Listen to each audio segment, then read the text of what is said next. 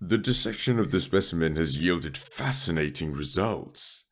The liver, as I speak, is being eaten away before my very eyes, while the lungs have undergone a remarkable transformation.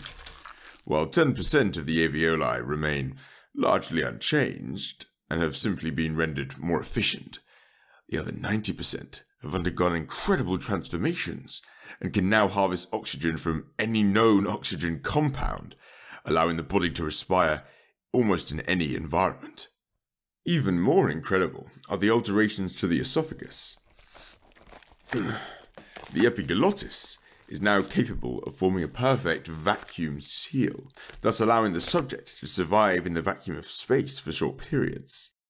Since the lungs can exchange both oxygen and carbon dioxide byproduct, a single breath can sustain the subject for several hours, although this does little to ameliorate the other hazards of vacuum. It would be remiss of me not to remark upon the incredible regenerative capabilities of the nanites.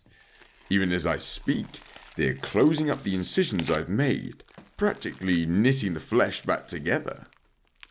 While intriguing, every good scientist knows that evidence must be replicated. I need a second specimen, and as luck would have it, the young subaltern who was also infected has been euthanized.